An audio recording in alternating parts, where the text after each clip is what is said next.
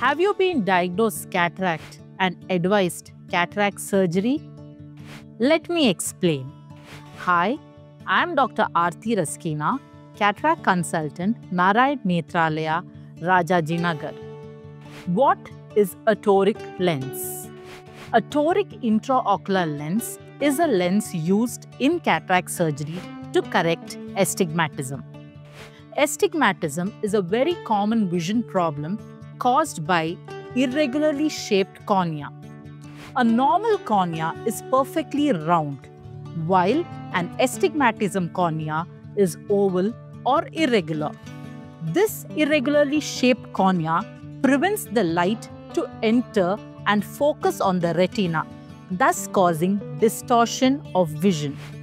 Hence, a toric lens is used because it can correct astigmatism at different meridians, thus reducing or eliminating the need of glasses post-surgery.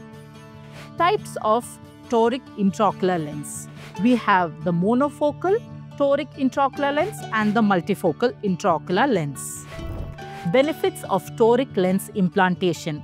It reduces the dependency of glasses, improves distance vision, and multifocal toric IOLs also reduces the need for reading glasses.